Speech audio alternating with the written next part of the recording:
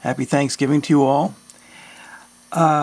Today I'm going to be working on doing a kit build in this video blog, and hopefully I can get most of it done today, and not all, if not all, and get it posted. And this is for you folks who've never tried building a kit before. I'm going to be building an Intermountain Railway cylindrical 4-bay hopper car, farmland co-op.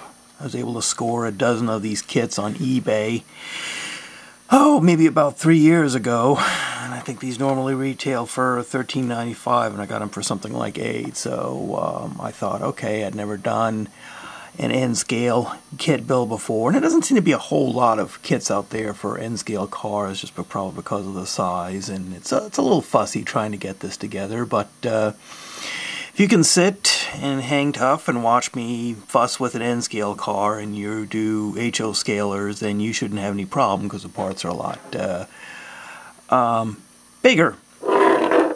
Though given that they're bigger, there may be more of them, because you can put more detail on HO scale car. But this'll hopefully this blog will inspire you to go ahead and take a shot and build a kit. It's not as scary or intimidating as you may think it is, or you may actually have get into it and discover you have more patience than you thought. So let me go ahead and unpack this baby, and I'll be back in a moment. Well, I got my kit unpacked, and in this situation it will be acceptable to leave extra parts out on the table, because this particular kit comes with 3 different trough hatch styles I can pick from. So I won't be using all of these, so I'm going to be using these because I think it just kind of looks cool, nice diamond shaped. But anyway, of course, you're going to need your kit for materials, and then you're going to need to get some kind of plastic welder for gluing the parts together. This is the kind of glue you want to use. You don't want to use any of that gooey airplane glue that will melt the parts. I mean, this will do too if you go overboard, if you do use too much of this, but that stuff over the long term will cause the plastic to deteriorate. I've done that with other models, trust me.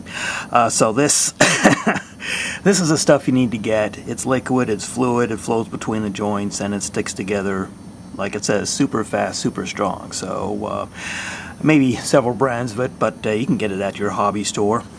And need a paintbrush for applying the glue, the welder, and welder comes with its own brush, but it's kind of big, it's kind of gnarly, you know what I mean? You can't, I've always had problems trying to control how much I've applied, so I don't like using this. So usually I take this out and put it to the side, use my regular paintbrush, dip it in, glue the parts, apply the glue, and then put this back in so the stuff doesn't evaporate. But I don't use this brush, so you'll want to get a decent bristle brush for applying the glue. And need some pliers, excuse me, not pliers, tweezers, wrong term, tweezers for holding on to parts. And some of these parts are kind of small, so these are fairly, hopefully you can see that, fairly fine point pliers. You can also get that at your model hobby shop. They're not that expensive, maybe $4 or $5 if I remember correctly. That's how much I spent on it. An X-Acto knife, okay, and a box of refills, because if you're going to do a lot of kit building, you don't want to use the same blade on a whole bunch of kits, okay? Maybe you want to use one blade per couple of kits and then replace it, because you want to use the sharpest blade possible for cutting these parts loose. You don't want to have to, especially if they're kind of delicate, in this case where I'm using these N-scale parts, they're kind of delicate, so I want this thing to cut as well as possible and as quickly as possible, so I don't have to exert too much force on it and you know, possibly break one of the parts. So you can get one of these refills. I think these refills go for like $10, contain 15-20 blades, I think. So and when you change a blade out, you don't have to throw it away. This blade is still good for other purposes, so find a nice safe place to keep these used blades, because they're still good for other needs you may have for cutting. So, all right, I've got tweezers, blades, paintbrush, plastic weld, good surface, always important, adequate lighting. I got my layout lights on right now, and then I also have this little light here. You can see that I just got a magnifier to focus more light in, and also so occasionally I do need to use the magnifier to see stuff. I ain't a spring chicken anymore.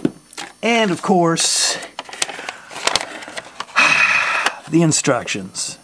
Yeah, and I know it's kind of a guy thing to try to put something together first and then read the instructions, but you may want to just take a look at the pictures and figure out a strategy. I mean, essentially with, I found with building kits like this, you essentially got to build from the inside out. You apply those parts first that you can't get access to once you apply another part, put on another part. I mean, for example, these air cylinders here go inside the frame of the car, and then these go outside, wrap around here. Well, you want to have this glued in before you put that one on. So that's obvious, but that's something that I know I've done in the past with bottles, just plain forgotten. So just take a look at the instructions first.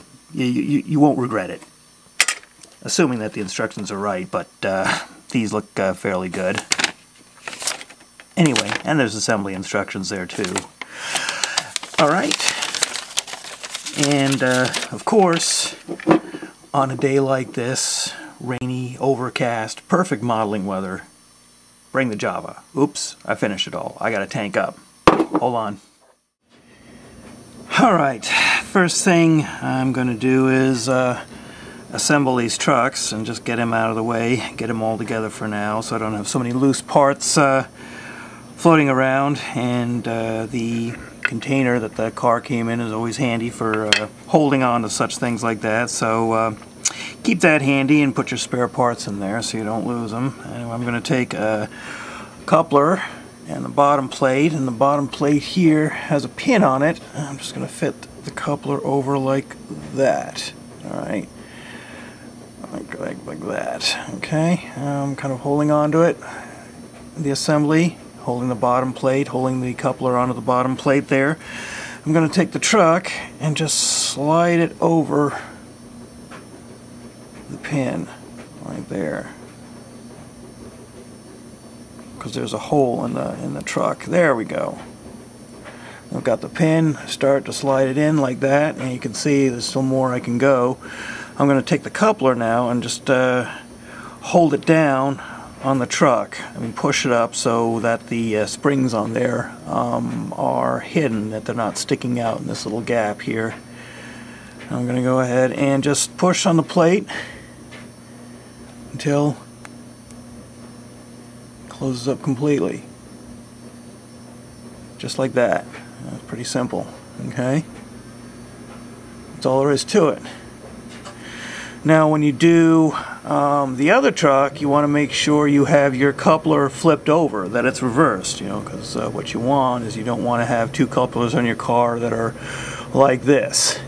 You know, you want to have the other one facing in the opposite direction. That's how it's going to be on all your cars, you know, so they hook together. So that's the one thing, that's the one gotcha you got to look out for. And if you do happen to make a mistake, it's not too big of a deal to pry the plate off again with a little screwdriver or the blade of your X-Acto knife, and go ahead and put the plate on, reverse the coupler, switch it around. So, and the wheels, of course, they're, if you've been doing model railroading for a while, you are probably very familiar with this ritual of putting wheels back on your truck. It's something that plagues both HO and N scalers. And just put them in like that. There's one, and here's the other. There, just like that.